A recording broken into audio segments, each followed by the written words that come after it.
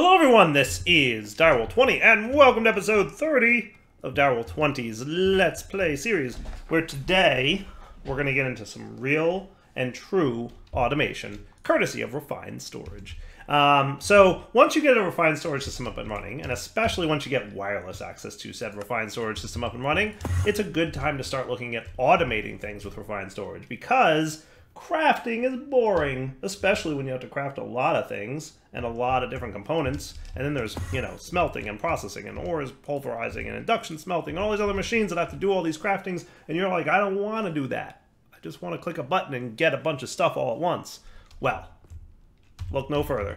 Both Refined Storage and Applied Energistics have ways to make this happen. What we're obviously going to be focused on today is the Refined Storage approach. Applied Energistics, like I said, we'll be playing with that at some point in the future.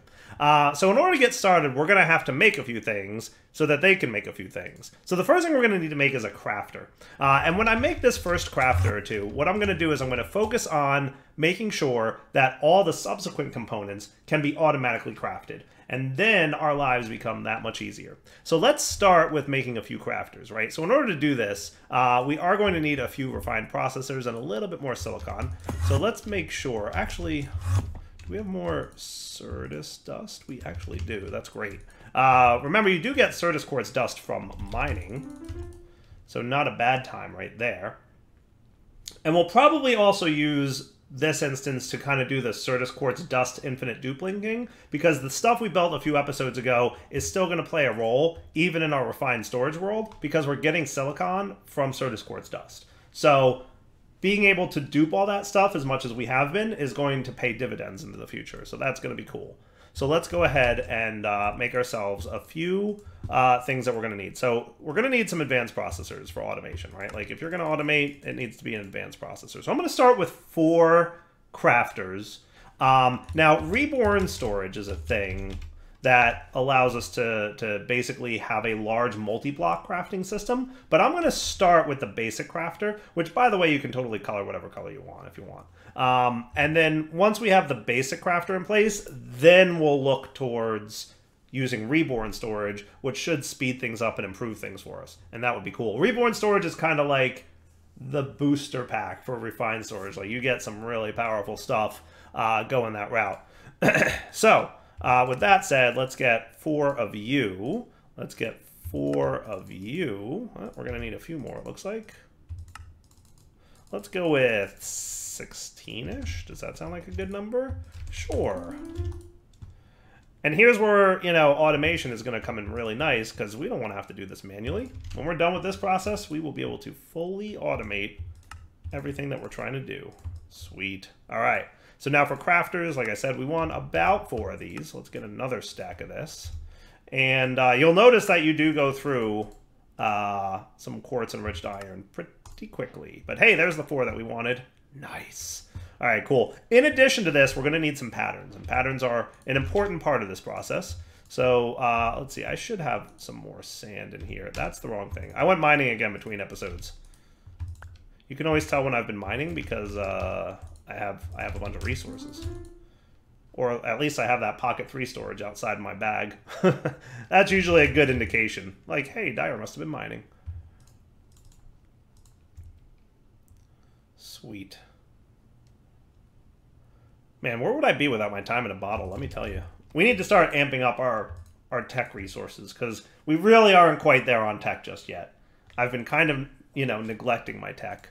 So it's a thing we're going to need to do. So let's get a few blank patterns. Obviously, we're going to need even more quartz enriched iron. Did I mention that you need a lot of quartz enriched iron yet for this mod? Like, is that a thing that I've said?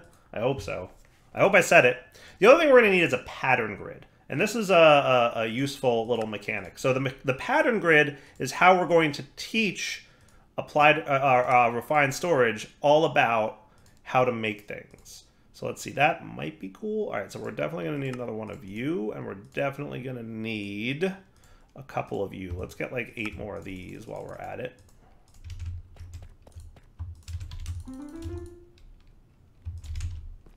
Perfect. Okay. So that should be where we get our pattern grid from. Beautiful. Nice. So refined storage doesn't know all the crafting patterns that exist in the world. It can't. Even if it looked at Minecraft's list of how to craft things, it can't deduce how to make certain components, like, you know, smelting and pulverizing and induction smelting. It's not something that's easy to do. So what we do, our job is to teach refined storage how to make things. And that is done simply with patterns. And there's two kinds of patterns you can make. Regular patterns, which is what you would make if you were working in just like a regular old vanilla crafting table, like this pattern right here, okay? And that is just, hey, if I were standing at a crafting table, I could make this pattern, okay? Other types of patterns exist, and those are processing patterns. And what those are, as you can see, they do a bunch of cool stuff. You can say, I insert items into one machine, and I extract the results out of either the same machine or a different machine. Okay, so processing patterns are for anything that's not a crafting table. This includes things like induction smelters and multi-servo presses and fluid encapsulators and pulverizers and redstone furnaces, and you name it. As a matter of fact, we could do something down here where you insert something into this chest, and then the output would be this chest. So refined storage doesn't need to know all the intermediary steps. All refined storage needs to know is, I put in this item and I get out a different item. That's it. So if we were teaching logic processors, for example, we would say we insert 1 gold, 1 redstone, and 1 silicon, and we would output a logic processor. Refined storage doesn't need to know about all the intermediary steps that happen. We've automated that outside of refined storage. So the key here is insert X, output Y, whatever that happens to be. So for example, if we were doing glass, it would be insert sand, output is glass. And whether that's a vanilla furnace or, you know, the redstone furnace or any other method of smelting that, it would be fine. So all we do is go up here to our pattern grid. What I like to start by automating is many of the basic components of refined storage. So let's do that. All right, so here's the ones I usually like to do first. I like to do patterns. And since we're doing patterns, we should probably do quartz enriched iron, because we know we need to know how to make that. In addition to that, from refined, I would like to have this,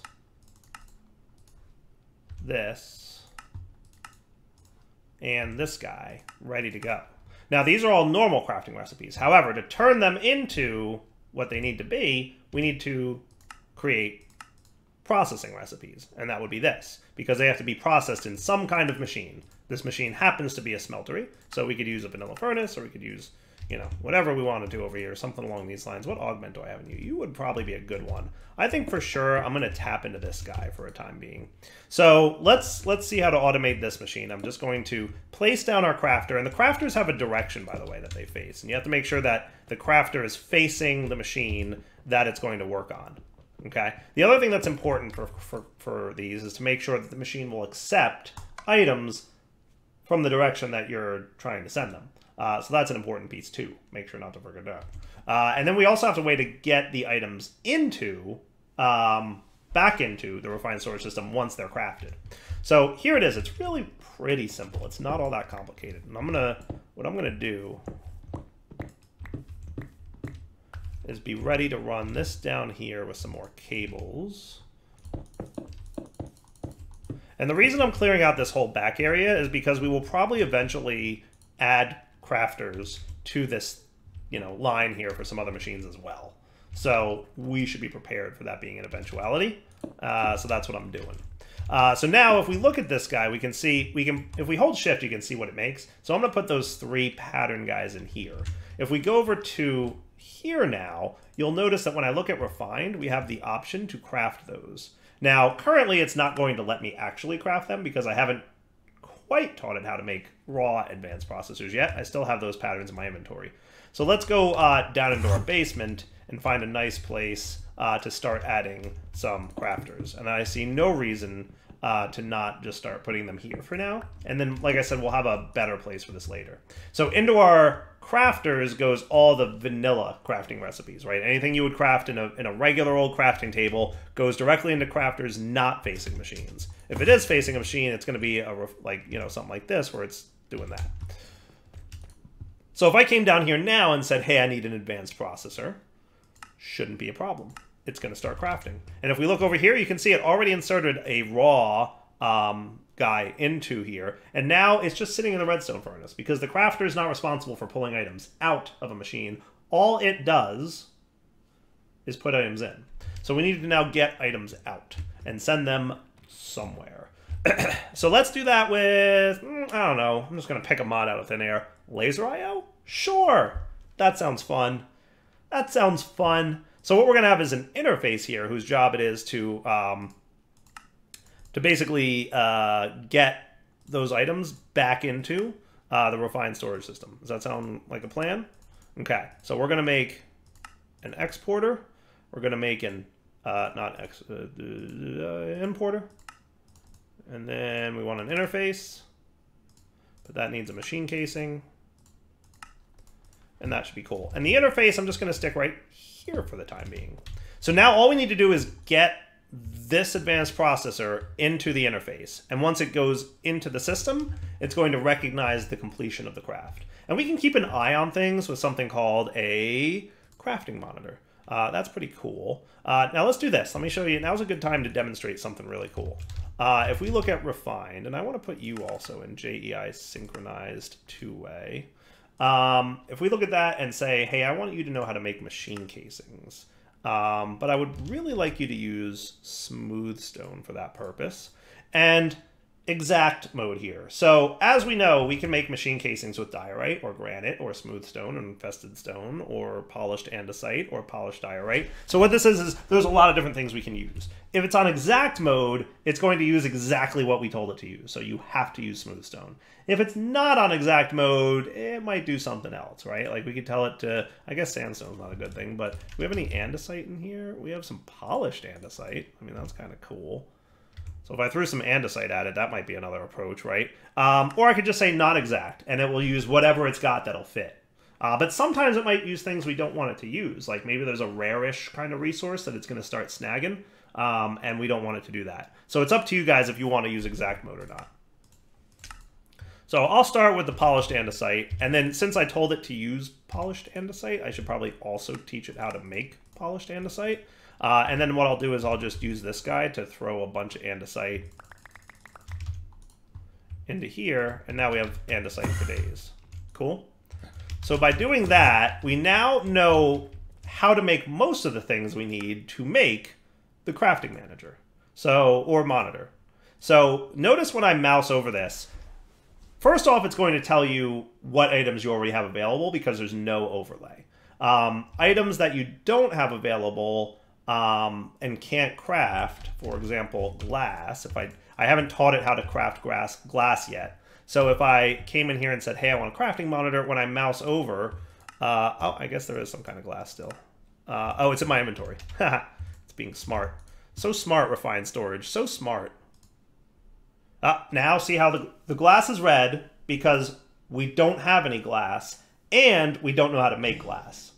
Items that are blue, we don't have any of, but we do know how to make. So that's convenient. So what I'm going to do is I'm going to take that glass out of my backpack, put it back in here. And now it tells me if I control click, it'll request auto crafting. It'll try to automatically make the things it needs. So I'm going to say, yeah, go ahead and craft 2 patterns and go ahead and craft a machine casing. And when I do that, I can now again just come over here and click. And it's going to say, hey, because of all that auto crafting, we use up all our quartz. So let's control click again, make a little bit more quartz, and now we're ready to craft our crafting monitor. How cool is that? And I'm going to pop that right up there. And this is a thing that'll show you all the auto crafting currently happening. So for example, if I came back to refined and I said, hey, make me another advanced processor, what it's going to do is it's going to come up here and say, hey, I'm currently processing that advanced processor. I'm waiting to turn that raw advanced processor into an advanced processor. And the reason it's waiting is because we still haven't set up any way to transfer it out of the redstone furnace. So once the refined storage system gets the item it's looking for, it completes the crafting request. And we'll demonstrate that now by using laser IO. So all I'm going to do is I'm going to configure this guy to output on the top. And in laser IO, on the downside, I'm going to extract all the items I can. Okay. And then on, what side is this? This is north, so that would be south, right? We'll just do insert. And then boom, it pulls that out of there. It went into the interface import. And then when we come over here, we'll see that advanced processor landed in the system, and crafting is no longer occurring because, hey, we completed the craft. And we can do the same for glass, for example, because glass is a good one. We know we're going to need to make glass at some point, so let's just teach it how we can turn sand. And what I'm going to say is alternatives. So we can either just do red sand or any forged sand or Minecraft sand. Doesn't really matter. I guess we'll do that. Or I could just say, I could clear this and make it just regular sand. And what I'll do is I'll snag a bit of that and just put it in there. And keep in mind, by the way, you can do multiples at a time. So I could say 64 sand. And if I did that, what I should put is 64 glass on the other side. Because ultimately what this is going to say is you put in this item, you get out that item. So you could say put in 64 sand, get out 64 glass. We will probably do that later in the future. It's a good time. So now how about the crafting manager? This guy's another good one to have. We are going to want a couple of crafters though. What I should do is I should add, not that. Let's see, crafting monitor, crafting manager. I want to teach you how to make this. And I want to teach you how to make this, because we don't know that yet. And how annoying is it that I have to keep popping down here and putting this in here, and then popping back up? Super annoying, which is why I'm going to make a crafting manager right now. So, hey, control-click, get me everything I need for this. And then you should have a crafter made for me pretty soon. There you go. And now, hey, I want another one, please. Control-click. Click, click, click, click, click, click, click. Get all the things. Right? And we can come over here and see that, yeah, like it's actually smelting and doing its stuff. It's the best, right? Automation is so fun. Now, did you actually make those other two? You might not have, so let's control-click that again. Oh, we're missing processor bindings. Well, there's a thing we need to learn how to make, right? So let's teach you how to make processor bindings. I just say that, and now he knows. Now, this one has filled up, so now we have to start populating the second crafter. Okay. And that's probably why I didn't make those other two diamond guys, because we ran out of resources. Cool. So you can see it smelting over there. And now we have two of them. And now the crafting manager, control-click. Boom, boom, boom. Just waiting for the... There we go. Crafting manager. This guy's super cool. I'm going to pop him right up here. What he can do is see all the crafters that exist in your entire network. So these are the 3 manual crafters that I've placed in the basement. And this is the redstone furnace that I have created up there. So if I want to add glass, remember I just created that glass recipe? I can just pop that right in there, and now we're ready to craft glass. And I think I can, is it Control-Shift-Click and hit start? And what it'll do is drop a piece of sand in there, craft it, and then suck it right into the system. How great is that? Super cool. Now we've got a stack of glass. And all of this works remotely, by the way. Not a problem. Make me 10 more glass, please. It's cooking. So cool. So cool. All right. So that's a hefty amount of automation for one day. I'm loving it. Now let's talk about power a little bit, because as we expand our refined storage system and add things like crafters and interfaces and all this other stuff, it's going to start using more and more power. Remember last episode when we were using 15 RF a tick? Well, things have changed. We're at 123 now. So things are getting pricier by the minute, and that's never a fun time. So we have we have basically one of these, which is generating 120 RF a tick. So basically this entire magnetic dynamo is currently dedicated fully to powering our refined storage system. And we don't even have that much stuff there. Now, in fairness, the wireless transmitter is using 40 of that 120. So, like, that's a big cost because it's wireless. You know, it costs a lot of energy to transmit and whatnot. So we need to start considering our changes to power production. There's a few things I'd love to play with a little bit, but you know what? I'm going to look at it. It's been so long since I've played with, what is it been called? That's how long it's been. Let's see, where is it? Where's those crystal things? Yeah, deep resonance. Deep resonance, my friends. How old school is deep resonance? Oh my goodness. I don't even know. Now, is there a Patchouli book for that one? How is he doing his book stuff these days? Thermal, become the guide to playing, reborn storage. There's a lot of books we have to look through. I should play with Little Logistics at some point. That sounds like a fun one. Hey, that's me, Laser IO 101. Have I ever called out that I have a patchouli book? I don't know that I've ever even mentioned it. I don't know that I've even ever mentioned it, but it totally exists. And it's totally cool. Tells you all the details of how everything works.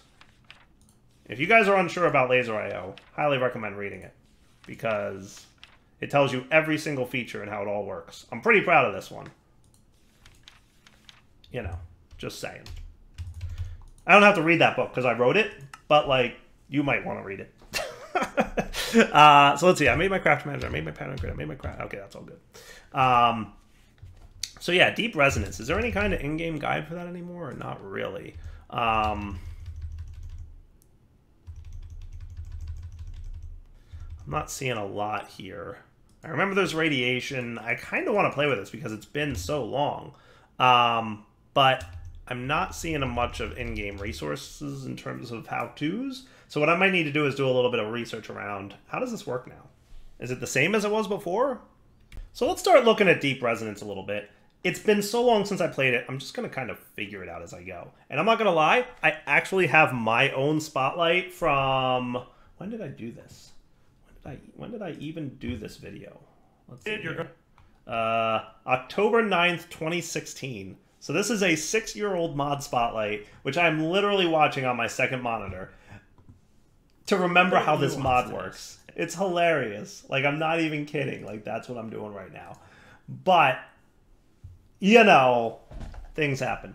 I mean, I haven't played with the mod in years. How am I expected to remember how it all works perfectly? Come on. Come on. Give me a break. So anyway, let's play with deep resonance. So I know from watching the spotlight that I'm going to need a few things. I'm going to need the smelter. And for that, we're going to need one of these guys, and we're going to need some resonating stuff. So we need to smelt a few of these deep resonating ores. So let me smelt like 8 of them. Does that sound like a good starting point? Now, this is the ore that we've been finding underground. And when we smelt it, we're going to get resonating plates. And hey, not for nothing, don't forget that this thing is not going to extract just for what we did for refined storage, but it's now going to extract for everything, so keep that in mind. It doesn't hurt if it does, because it just winds up in here. And then in the end, we always have our 64 resonating plates now. And then we can use these resonating plates to make a deep resonating machine. So let's start with one of those, and we're also going to want a couple tanks. I know that much. From how far I've gotten into my own spotlight video. So we'll see. And then, yeah, we want to turn one of those machines into this guy, which is a smelter. Now, filter material doesn't look too bad, though we are going to need some gravel. So let's get ourselves a stack of that. And I seem to recall we want a healthy amount of this filter material. So let's just get a stack, and then we'll use some of it to make our first smelter, and then we'll use the others for whatever it needs to be for. I don't remember, hardly remember this mod at all. I have no idea how this mod works. I completely forget. I just remember that it's a good mid-game power source. Like, some things are good for early game, like lava-based energy. Some things are good for late game, like nuclear energy. I remember this one being good in the middle. So that's why I'm kind of just winging this. So let's pop down here. Now, I know I'm going to need to tap into my lava that I currently have access to. So let's, how should we do this? What I might do is pop right back into here. Yeah, that sounds good. What I think I'm going to do is I'm going to use Laser I/O again, which is a surprise to no one. And the reason I'm using Laser I/O is because I'm pretty sure there's going to be a good reason to do it. So let's do that here. And where's my laser connector dude? Probably have one somewhere. Yeah, there we go. So bind that guy to here. That looks good. And what I'd like to do is I'd like the opposite side of this guy, the north side, to be an insert of all things. Okay? And I would like to place a tank here. And as I recall from Deep Resonance, basically the way this works is we place a tank, and then we place a smelter, and then we place another tank on top. And resonating ore goes into this slot, and it needs RF power, which I'm going to connect up right now with some pipes. See how handy it is to have wireless access? Like, it's the best. think what I'll do is this. There we go. Okay, so now he's got power, and then he needs lava. But you want the lava in the tank to be about halfway... Oh, I didn't want to do that. About halfway full. So what I'm going to do is I'm going to open up this guy. I'm going to get a counting filter. Okay, I'm going to put this in here. And then we're going to set you in stock mode. And I'm going to use lava. Drag that in. And I'm going to keep one bucket in there at this point and see what that does. Now, do I want exact mode enabled? I'm going to say no. That's okay. Doesn't need exact mode.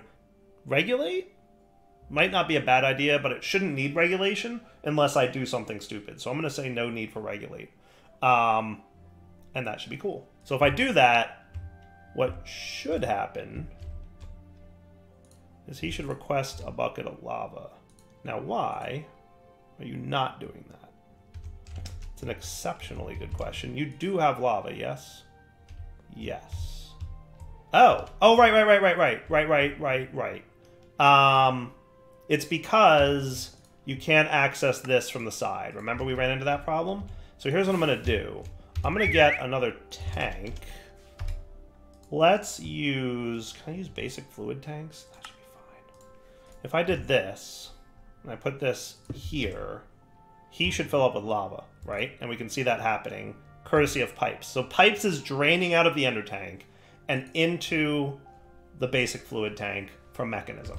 Then on the down slot here, I'm going to put this guy. And then he should be able to extract some lava and stick it right in there.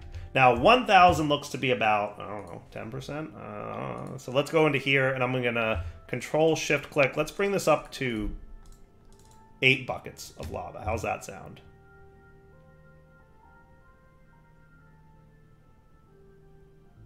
That looks like more, doesn't it? How much do you hold in total? 10? All right, so then what I want you to be is 5, and I'm going to turn on regulate mode. And now, if there's room in here, which there absolutely is not, it would have put it in there. So let's do this. Let's do...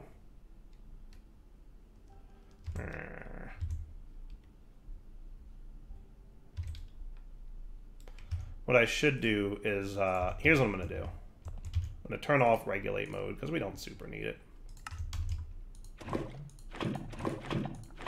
Right? So now if it dips below 5, it should refill immediately. Aha! Or within 20 ticks, because that's how often it operates.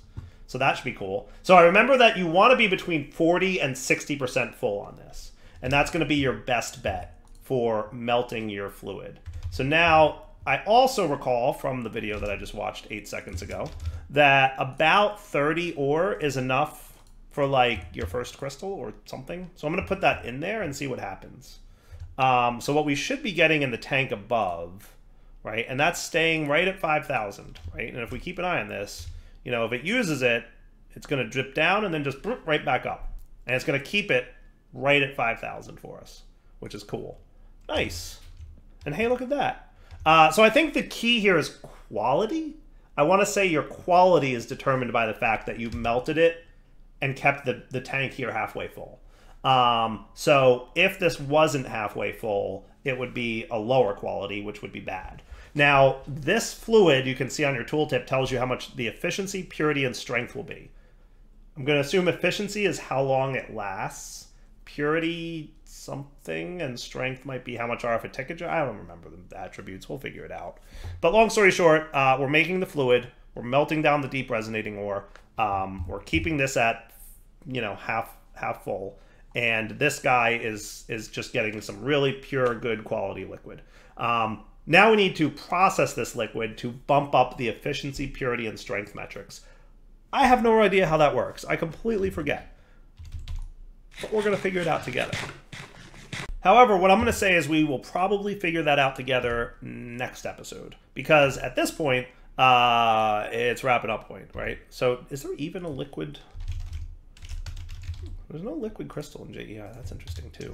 Well, we're gonna be learning this together, folks. It'll be fun. So I've got, you know, a little tank of liquid here. I'll just drop in here for now. We're gonna absolutely want to figure out how to play with the metrics of this liquid crystal. And this might actually be a good test for me because I'm pretty sure this liquid crystal has an NBT value. And I don't think I did a lot of testing with fluids and NBT. So yeah, because you can compare NBT with fluids, and I'm pretty sure my mod will work with that. I just don't know that I tested my mod with that. So we're going to test it together live on camera as part of my Let's Play series. How's that sound?